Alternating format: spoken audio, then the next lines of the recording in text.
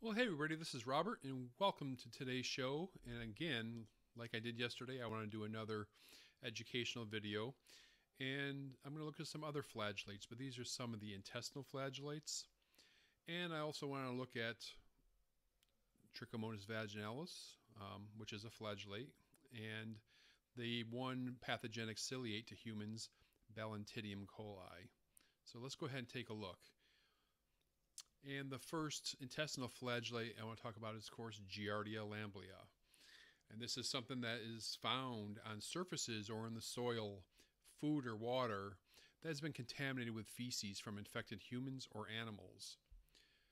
Giardia is the most common intestinal parasitic disease affecting humans in the United States. People become infected with Giardia by swallowing the infective stage, which are the cysts.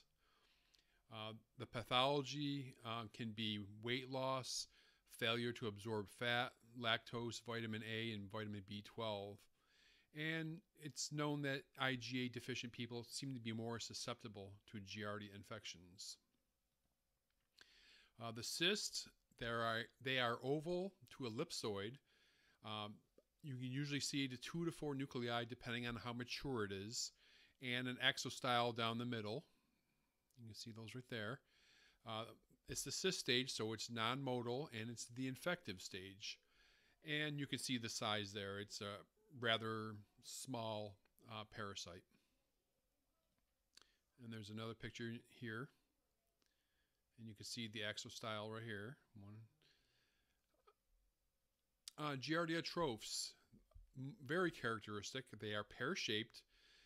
They measure up to 20 micrometers in length. This is the only bilaterally symmetrical protozoa there is. So if I was to cut this trophozoite long ways in half, it would be identical on both sides.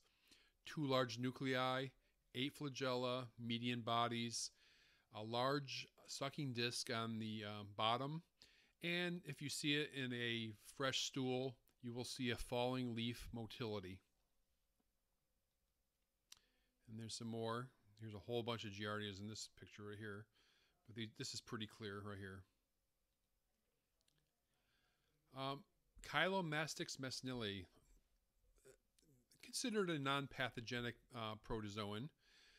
However, finding this, like the non-pathogenic amoebas that we talked about months ago in another video, it's important because it's an indicator of fecal contamination of a food or water source. In presence of the cyst and or the trophs are both diagnostic, and of course the cyst is the infective stage. And this is also quite characteristic in the cyst stage. It's lemon shaped, and as you can see here, it has kind of like that nipple at one end, and inside you have a safety pin shaped cytostome. So very characteristic, not hard to identify this at all. It is kind of tiny though. The trophozoite, more pear-shaped. Anterior end contains a large single nucleus in the eccentric karyosome, and the posterior end tapers off to a point. Dientamoeba fragilis. Hence the name Dientamoeba. You would think it would be an amoeba, but it's not. It is a flagellate. And historically, it's known only from the trophozoite stage in stools. There's no known cyst stage. The transmission is probably fecal-oral. It's also been seen in photographs where you can see it tagging along with like a pinworm egg. You can find those photographs online. And hence the name fragilis. It is a fragile parasite, and experts believe it cannot live very long in the environment after it's passed from the feces. This flagellate has to be differentiated more difficult from the non-pathogenic amoebas. You're not going to see a flagella, so it's going to look kind of like an amoeba. And it's Dientamoeba, so it's characteristically it would have 2 nuclei which are broken up with the chromatin broken up into like 4 to 5, 6 pieces, the karyosome. And sometimes you only see 1 nuclei, so that's also possible. And it's a lot easier to see in say a trichrome stain than to see it in a wet prep. Trichomonas hominis. Now it's known as Pentatrichomonas hominis. And this is a non-pathogenic flagellate with no cyst stage. It's pear-shaped, 5 flagella, 4 at the rounded, larger anterior end, 1 at the posterior end, undulating membrane, and a single nucleus up near that tuft of flagella at the anterior end. Its morphology appears jerky on a wet prep. Trichomonas vaginalis.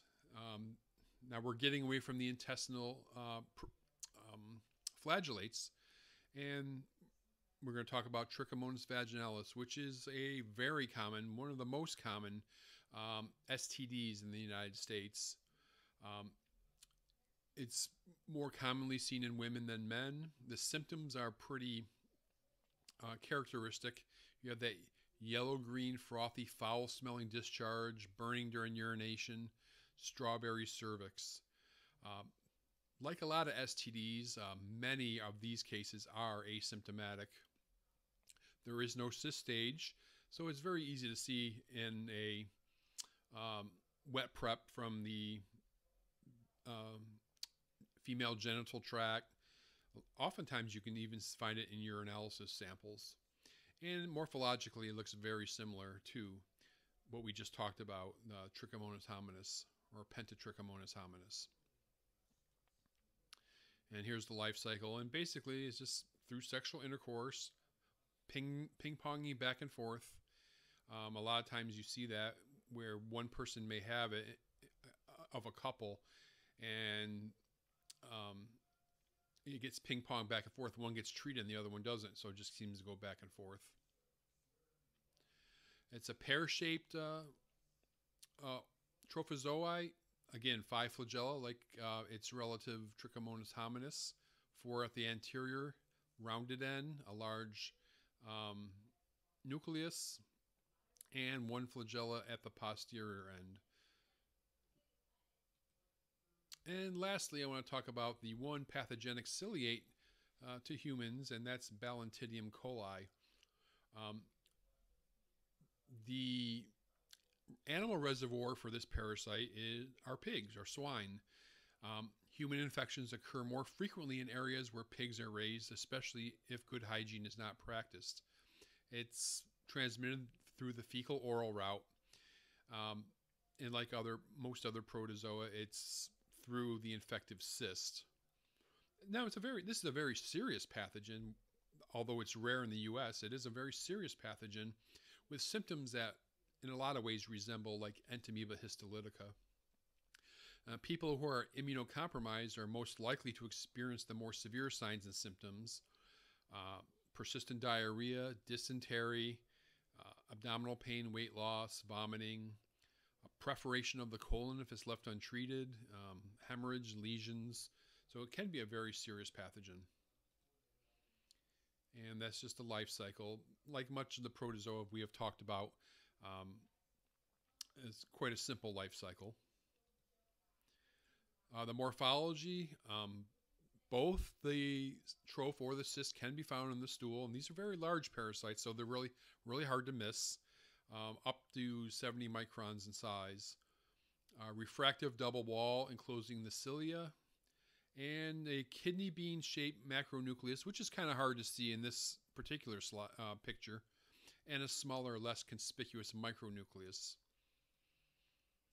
Now, in the trophozoite, this is incredibly large. This can be up to 200 microns, and it's really easy to see the cilia. That's its means of motility going around it. Here's the large kidney bean-shaped macronucleus, and the micronucleus I cannot see that well, so I won't try to point it out. But yeah, you can't miss it. And like I said, this is the only pathogenic cilia to human beings. And that's it. There's a nice quickie. But today we went over the pathogenic and not pathogenic intestinal flagellates that you may see in a human sample. We looked at Trichomonas vaginalis, which is a very, very common sexually transmitted disease, and the only pathogenic ciliate to humans, Balantidium coli. Well, I hope this helped. I hope you enjoyed it, and I'll see you next time on Outbreak News TV. Don't forget to subscribe.